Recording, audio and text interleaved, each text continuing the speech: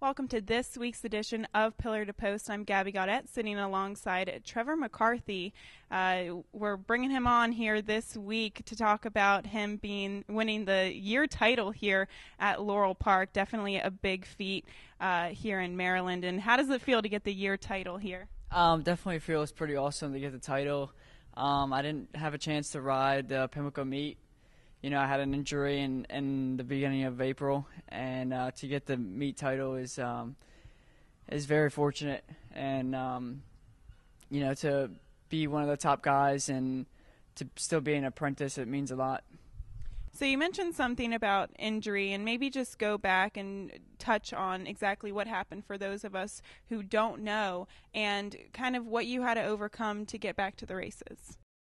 In the morning, I was working a horse, and the horse kind of slammed on the brakes, and I went over his head, and I broke my left tibia. I needed 3 screws. I got those, and I was out for about 5 months. It was pretty depressing at the time because I had my goal set so much on the Eclipse Award, and now that I couldn't get that, it was very depressing. But I kind of looked beyond that and said to myself, well, I got a shot at this title, and that was kind of like my new goal to look towards. And so I kind of just worked on that, worked on getting on back fit and getting on horses and stuff like that. And then when I came back, it was kind of pretty awesome that I won my first mount back. So I was pretty fortunate for that. And it started off pretty good, and things are doing great right now. So hopefully, when I lose the bug and I become a journeyman, I can adventure on.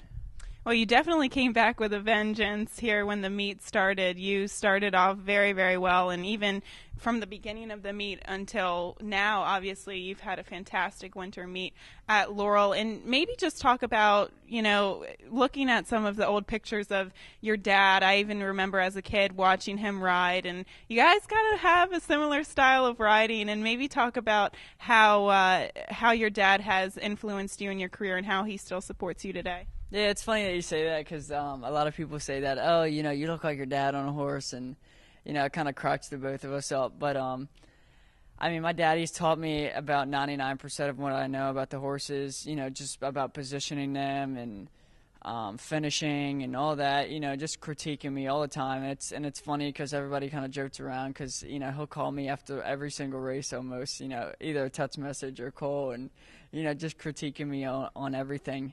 And, a lot of the other jockeys laugh and kind of get annoyed at it at the same time. But, it's good to have him there for his help. Definitely. He's definitely a seasoned rider, and he accomplished a lot in his career, so it's good to have a mentor like that, especially as a father.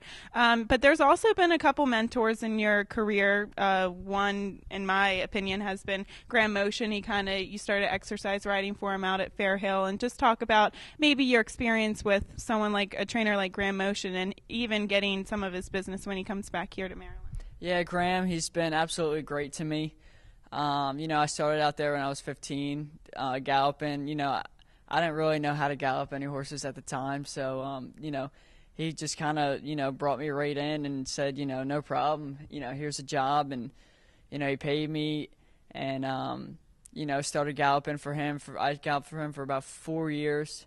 And he taught me everything. He taught me how to breeze horses and, how to get horses to relax. And he kind of taught me his mentor of training, and now that I ride for him and he gives me the opportunity to ride for him, I kind of know how to ride for him. I kind of know how he likes his horses to run, and I think that's why we kind of get along good in the afternoon with riding for him and stuff like that. So and he's just been great. He gave me my first mount in amateur race one year, and I finished second. So Graham's just given me a lot of opportunities. That's great. And just looking back at 2013 in general, you've had your ups and downs, obviously, with injuries, but a lot of success as well.